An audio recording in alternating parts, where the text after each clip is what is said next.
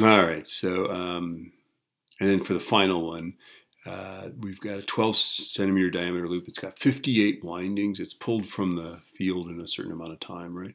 Let's figure out the direction of the current. In the next picture, it's going to be like this. It'll be out of the page, sorry, out of the magnetic field. So we are losing flux into the page, right? So we would replace the flux, right?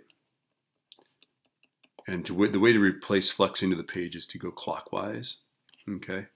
Because if you go clockwise, you create flux into the page, okay? So the answer is clockwise, right?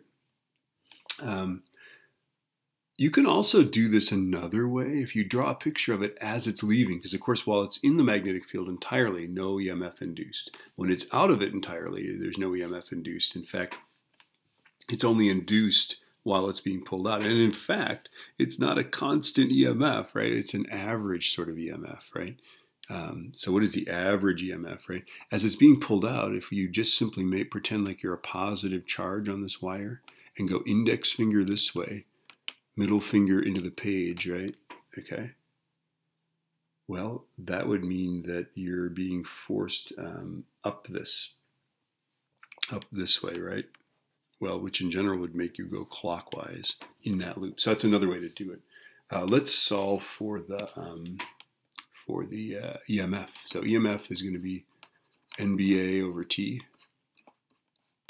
And there's a minus sign that I generally ignore. So what do we have here? I guess we're just solving for EMF. So that's going to be 58 windings.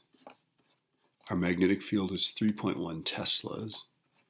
Our area is pi times, let's see, it's 12 centimeters diameter. So it's 0.12 meters in diameter divided by 2 is 0.06 meters. That's our radius, right? So pi r squared, 0.06 squared, and then we can divide by 0.015.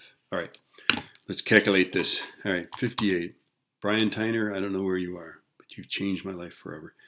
58 times 3.1 times pi times 0.06. I should look him up on Facebook. All right, squared divided by 0.015.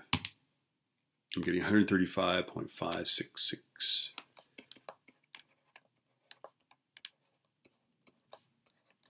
Ta-da! Yay! Go team. Hope that helps.